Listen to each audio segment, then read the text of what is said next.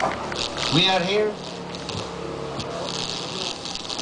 gathered together to witness the union in marriage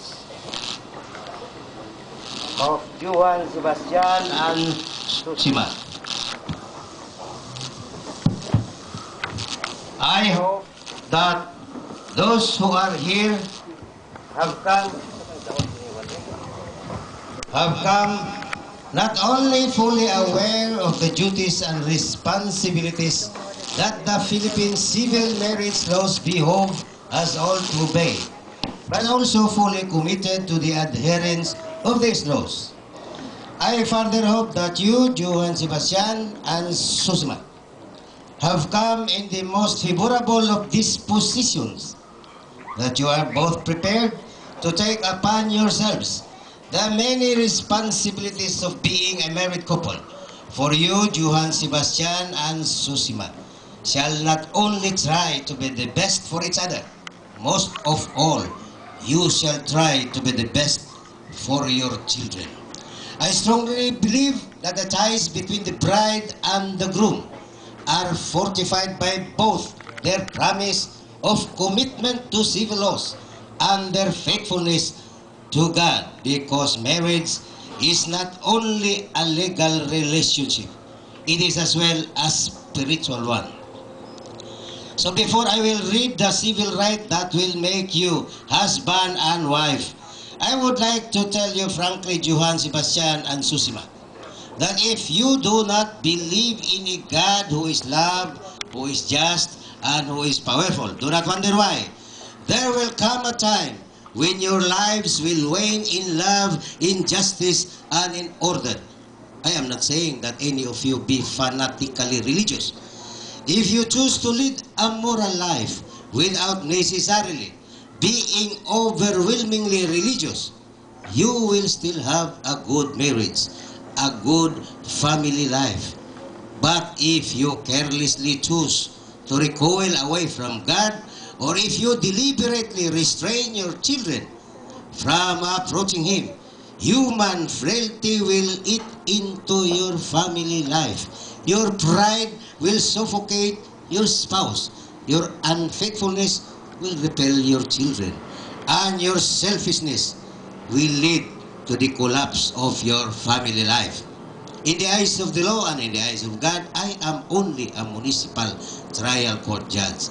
But in my capacity as a judge, as a husband of my wife, father of my children, and grandfather of my 3 grandchildren, I enjoin you, Johan Sebastiaan and Susie, to be faithful to each other, not only for each other's sake, but for all those whom you love, regardless of the manner of your marriage, whether in church or in civil court. God stands witness. Let us now start the civil right. Johan, Susie, please rise. No, not check. Remove first the cord and then the veil.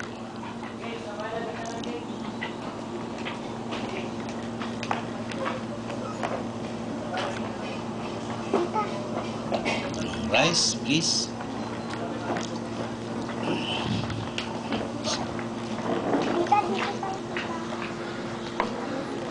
Susie, do you come here this morning of your own free will to bind yourself forever in love and service of your husband?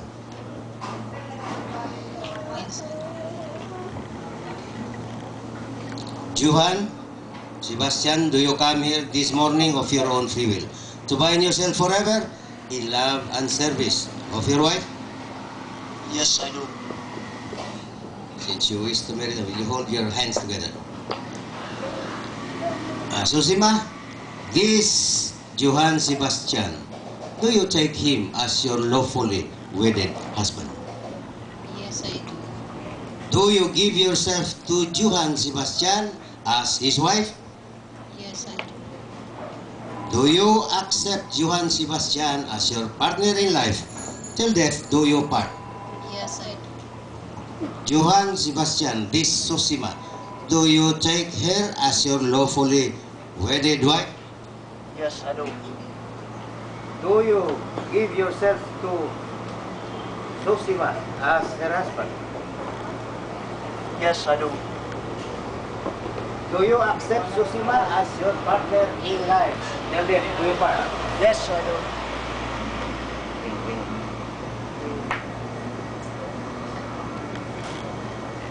Sira.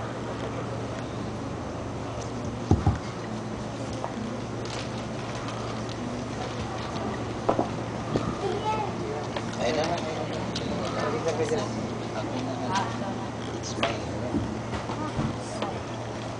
Johan, Sebastian. The wedding rings are the symbol of longevity in a marriage. The circle of the rings symbolizes a never-ending circle of love and commitment which you are making. Always see the best in each other. And in each day that you are together, let it be full of the beauty of love you have through the symbol of this ring.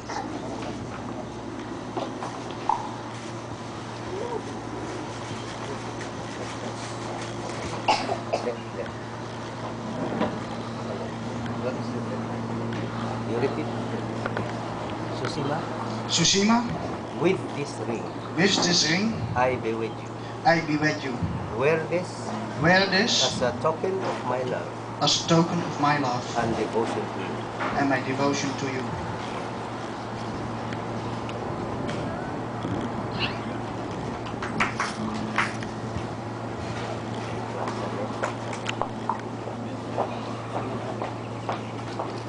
Johan, Sebastian, Johan Sebastian, with this ring, with this ring, I be with you. I be with you. Wear this Wear this as a token of my love as a token of my love and devotion to you. and devotion to you. Sige.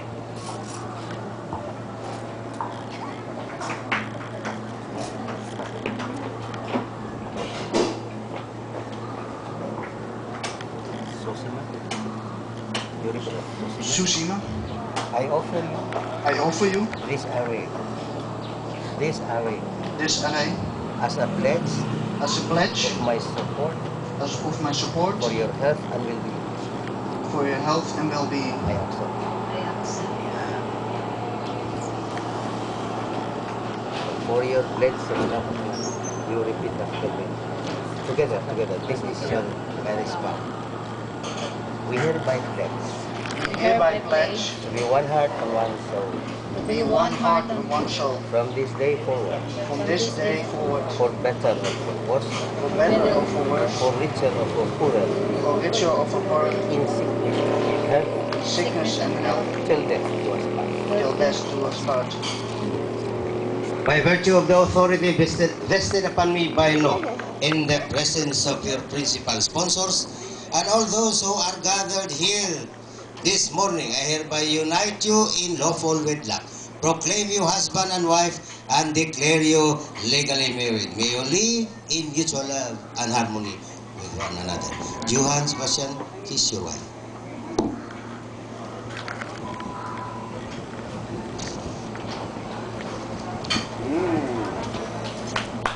Enough.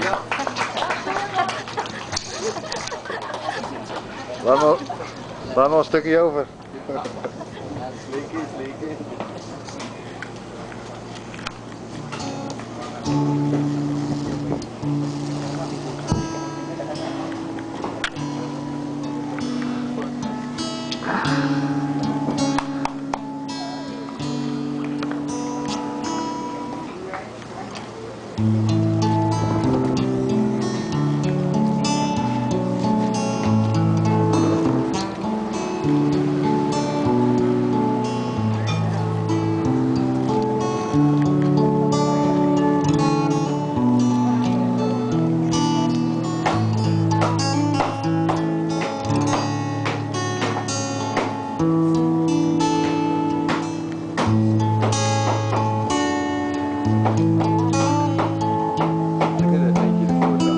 Ja, vond ik ook hatelijk.